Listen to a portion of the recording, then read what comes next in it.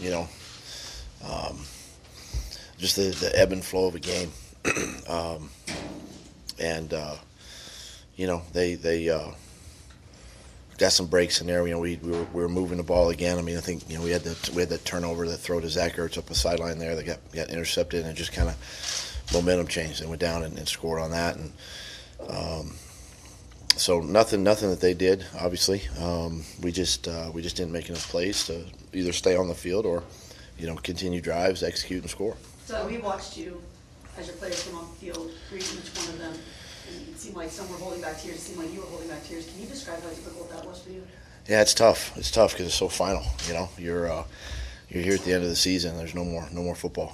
For 2018, and just told the guys, just keep their heads up. And we set out on a journey way back in OTAs, and we keep talking about having no regrets. And leave everything out on the field, and they did that tonight. They did that this afternoon, and they battled right to the end. We had opportunities. So. Proud of them, proud of the season, proud of the adversity that we faced all season long, and found our way to get into the postseason, and just wish the Saints good luck going forward. As a follow to that, what's the message for Alshon specifically after that final? Hey, it's hard. I mean, it's really hard because he's so down. But for me, it's about staying positive. And listen, he's made many big catches for us this season, and he will continue to do that. And I just told him he's got to keep his head up and don't let one play define you. It's not who he is. He's too good of a player, and he needs to. He'll embrace it. Obviously, but and he'll be better for it. But I told him just to keep his head up and keep plowing. On that play, the clock was running down, going to the 2-minute warning, but you ran the play before the 2-minute warning. The look was there; he was open. Yeah. But so, is that why you ran the play at that point, or was there any thought Had to plenty of time to get to the line of scrimmage and get the play off. Wanted to stay aggressive. Just ran the play like 2 plays before when we tried to stick it there in Ertz, and we got the roughing the passer play, so it was a simple play. Got lined up and had plenty of time. What did you think about how Nick played?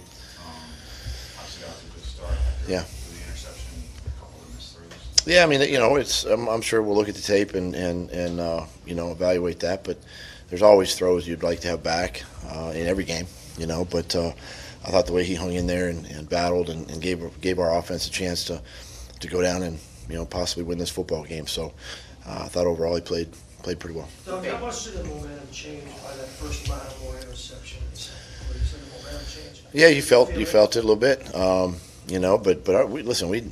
we had a lot of confidence. Even at that point, we felt like we were moving the ball. We stayed in rhythm, and you never scored again. no, I know, but we felt even on that drive, we felt like we could have scored had we hit that play, but kind of changed after that point. And again, credit the Saints for executing. What was the effect of losing Brandon and Fletch for long stretches and Russell for long stretches, in addition to the Yeah, I mean it's it's hard, it's tough.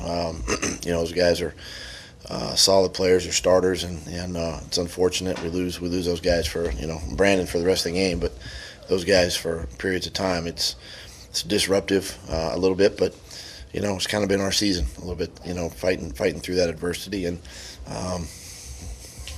we did get them back, but credit them too for playing through a little injury. The fake punt they ran after the interception, 14-0. They'd run that play before. Obviously, they wasn't really cold there or anything, but how crucial was that play? Yeah, I mean it's you kind of expect it in that situation. It's 4th and 1. You just got to be prepared for that, and again, just a great play by them. on that play? Fletch was in the game, which would indicate to me maybe that you were ready for the fake punt, or if you would have been in there. Did you have like a sort of We'd had our fake defense stay call, so our defense was on the field.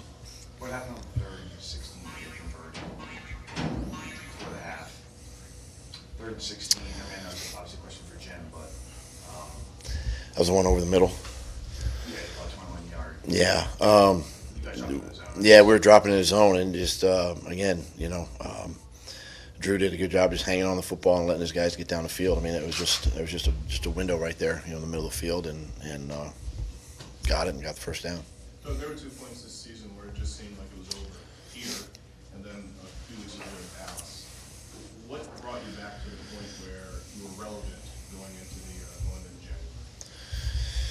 The guys in that locker room. Got a lot of trust, a lot of faith in those guys. My coaches, just just believing that we could get ourselves in this position, and be in the postseason. It is one of our goals. Obviously, is to be playing in January, and it's I've said all season, a resilient group that doesn't waver a whole lot, through adversity. Makes you tougher, makes you battle that much harder. So those guys in the locker room really fought through that and gave us the opportunity to be in this position.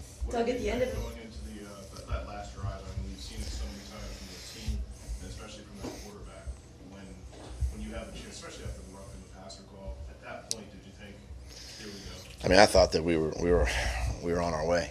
We got that. We got the,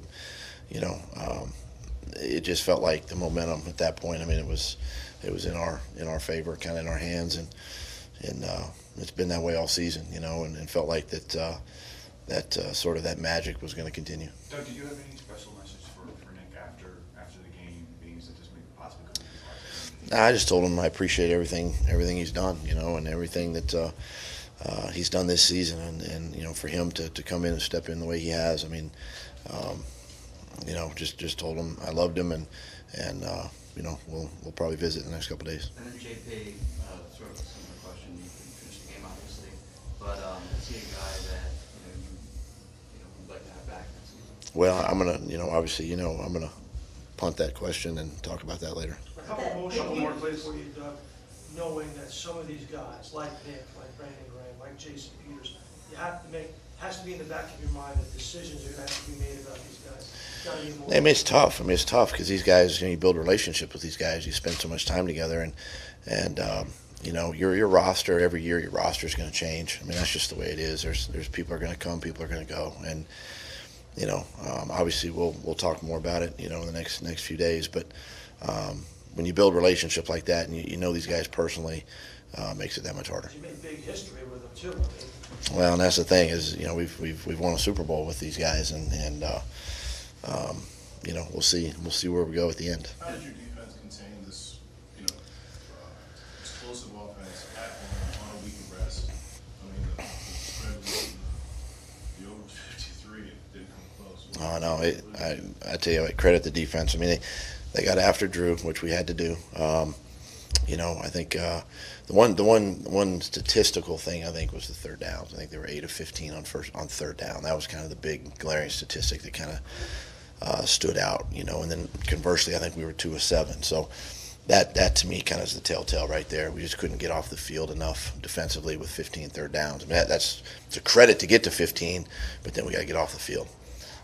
Conversely, 7 for third downs is great, but you should at least convert 4 or 5 of those. Yeah, a ton of injuries all season long, obviously, and then this game was sort of like tough on that, and a lot of guys go down in the game. What does that kind of say about, you made it to the Divisional Round, playoffs obviously despite that.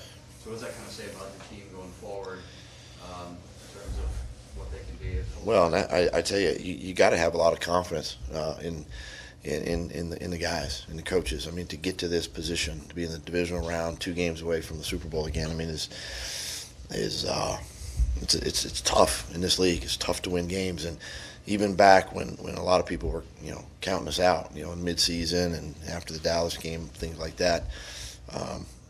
That's why you play 16 games, to give yourself a position, a shot to be in this position, and it's a credit. Looking forward, it's a good football team, and we're going to learn from this. We'll be better for it. Doug, what did they do defensively to squelch you for the last 3 quarters? Did they change anything? Did they just play better? No, I just think they just played a little bit better. They controlled the line of scrimmage a little better. Our run game just kind of, I don't want to say disappeared, but it wasn't very good, there, and tried to continue to run it. And, it just felt like that, we had some formation issues and some things like that kind of had to burn a couple timeouts there. But other than that, I think just credit them for their effort and making the plays. Thanks, Doug. Thank you.